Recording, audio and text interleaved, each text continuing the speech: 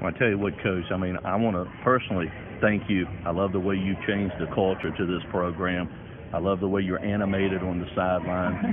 Your team is buying in, and I love their heart and grit and determination talking about it. But something else, these are true student athletes, and you've had several who were on the president's list, and I think that's absolutely outstanding. Well, thank you. Absolute credit to our women just putting in that work and, taking the definition of student athlete to the next level. I agree. For president's list, it's incredible achievement by our women. Absolutely. Coach, talk a little bit about, you're going to wrap up the regular season.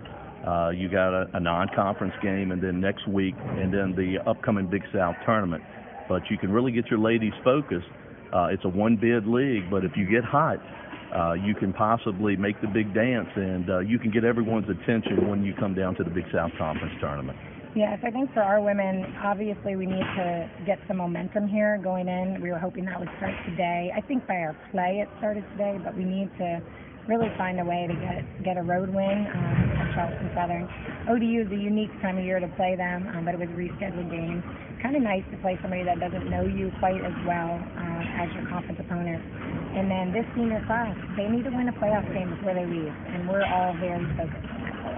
Well, Coach, I appreciate you joining me here on the post-game wrap-up here. And any final thoughts here before your ladies hit the home stretch here? Yeah, I think we'll be back in the gym tomorrow. We're still fighting. We're still teaching.